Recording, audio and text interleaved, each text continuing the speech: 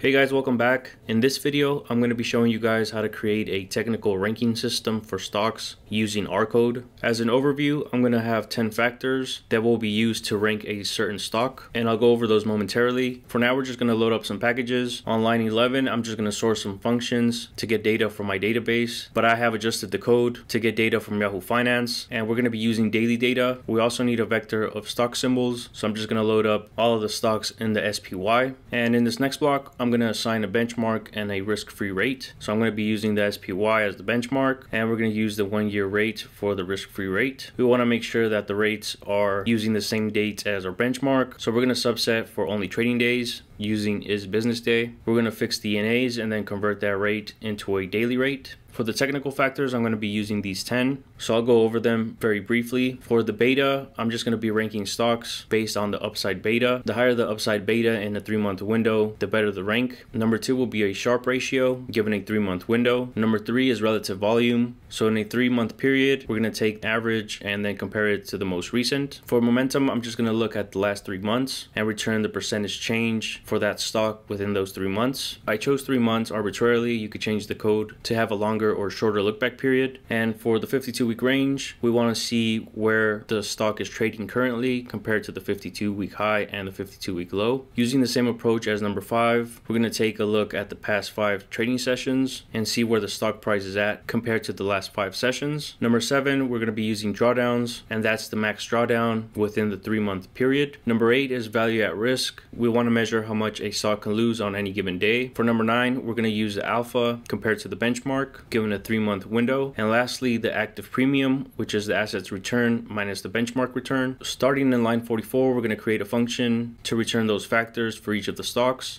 So as you see in line 47, all we need to pass in is a date and a vector of tickers. Whatever you pass in for as of, we'll calculate and return the factors using this date as the last date for the calculation. So it'll look back 3 months from the date you pass in, and of course the vector of tickers to be used in the calculations. So we're going to start off by creating a range. We're going to convert the as of date, and that'll be our ending date. We're going to subtract 3 months from that date to create a start, and then we're going to use page 0 to create that range. And similarly, we're going to use the last 52 weeks, which is 1 year subtracted from the end date. Once we have those ranges, we're going to pass in all of our tickers, and for each, it'll print out the progress, so you'll be able to see the stock, its position, and the percentage of completion. We're going to get open, high, low, close volume data from our database, and again, I wrap this into try so that if it returns an error, it'll use Yahoo Finance for our source. We're going to calculate daily returns for the stock and the benchmark. We're going to fill any NAs with 0. And the very first factor we're going to calculate is the beta.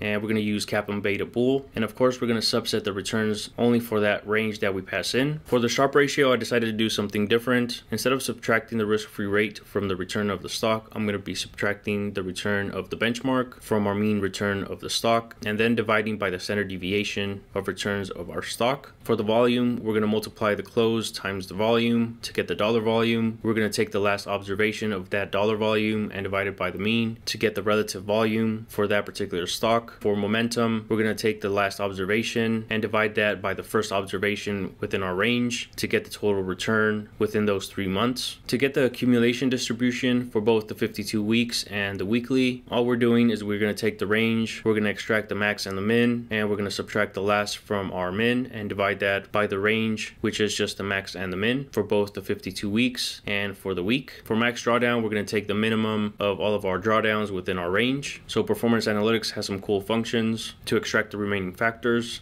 Once we calculate all the factors, we're going to combine everything into a data frame, and it'll calculate all these factors for the vector of symbols that you have assigned and just return one data frame for all. So here in the next block, we're going to do just that. So to use the function, we need to pass in an end date and the vector of tickers, and everything should get assigned in factors. So we'll take a look at that data frame.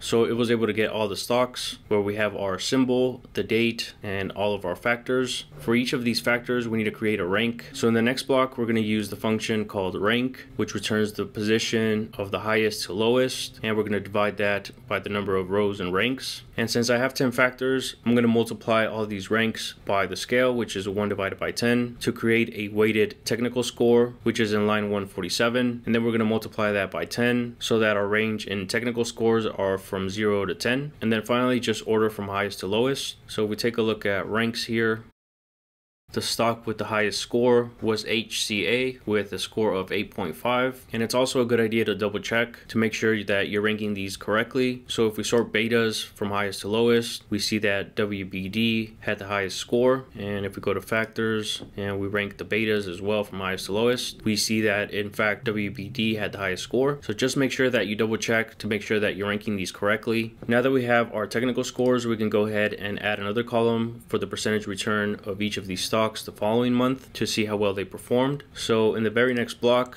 we're going to pass in our ranks. We're going to grab the stock symbol, grab the data, and get the monthly return for that stock. And we're going to return that as a column. So if we take a look at latest, we now have a new column with the percentage return for February. And lastly, what we want to do is to double check how well a basket of these would have performed compared to the benchmark. So we're going to grab the very first one. We're going to create a basket of 3 stocks, 5 stocks, 10 stocks, and 20 stocks. So the very last block is just going to print out the returns for the benchmark, the basket of 1 stock, 3, 5, 10, and 20 stocks. So when I ran this, the benchmark returned 4.84%. And with the exception of the basket with 5, it seems that the returns were increasing, and I assumed an equal weight portfolio for all of these baskets. So it would be a good idea to test whether or not we can see an outperformance if we add stocks outside the SPY. But with that, guys, this concludes the video. This is not investment advice. This is just for backtesting purposes. I'll go ahead and provide a link down in the description area to my Patreon where you can find the script. Please consider subscribing to the channel if you haven't done so already. Thank you so much for watching, and I'll see you guys in the next video.